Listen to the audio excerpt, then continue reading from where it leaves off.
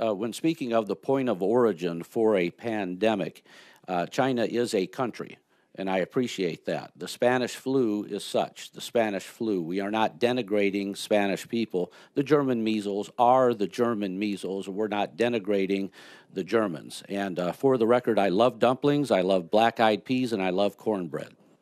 So I appreciate that. Yeah, but that's the way people talked 100 years ago.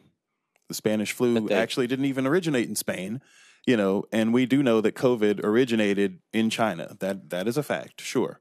But why would you not just refer to it as the coronavirus? This is what everyone else refers to it as.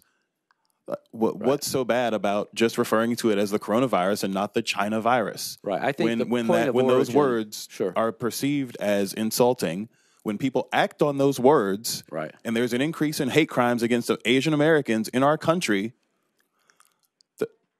just take it back, man. How hard is that? Yeah, I think it's very important to point out the point of origin of this pandemic. Because when you don't apologize for that, you have no credibility talking about racial issues and saying you want everybody to unanimously support this bill. You're not going to get that if you don't stop what you did before. Please.